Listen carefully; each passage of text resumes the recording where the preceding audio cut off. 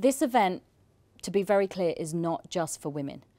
It's an opportunity to obviously highlight some of the women in the industry, to allow other women to be inspired by women in the industry, but it's also an opportunity to look at some of those men that have championed women and actually talk to some of those men and say, what is it that you did differently?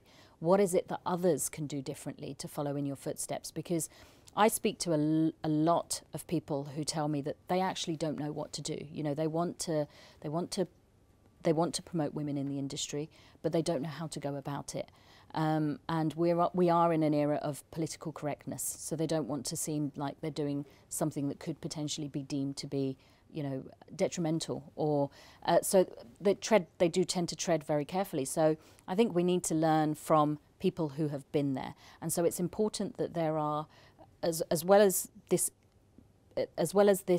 event being for women, in order to provide, you know, inspirational women and put inspirational women in front of them for them to be motivated by that.